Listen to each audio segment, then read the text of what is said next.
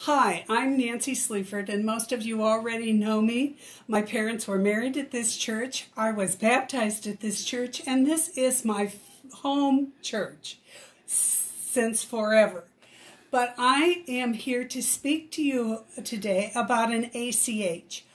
I do my tithing for the church through an ACH, which is called an automatic clearinghouse. And every month, my tithe comes directly to the church from my checking account. This makes my tithing much easier because I know whether I'm here attending church or not, my tithe makes it, and it helps to support this church and my church family.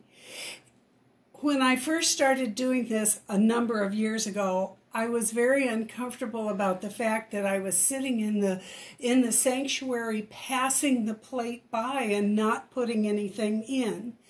That's the only part that made me uncomfortable about this whole process.